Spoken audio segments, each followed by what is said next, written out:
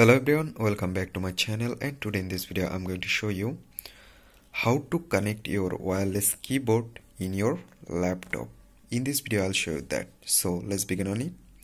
So first I noticed you must have two options, that is wireless keyboard, and you also need to have a dongle, that is or dongle or receiver.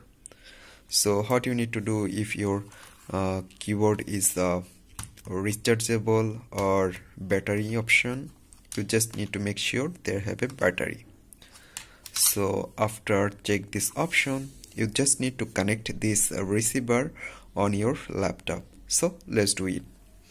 So I just go on here and try to connect it on my laptop, and after that if I just go in anywhere and if I just type something, and you can see it's already on here. So I hope you can understand, and in this way you can connect your keyboard on your laptop very easily. So I hope you can understand, and I hope this video can help you. Don't forget to like and subscribe to my channel.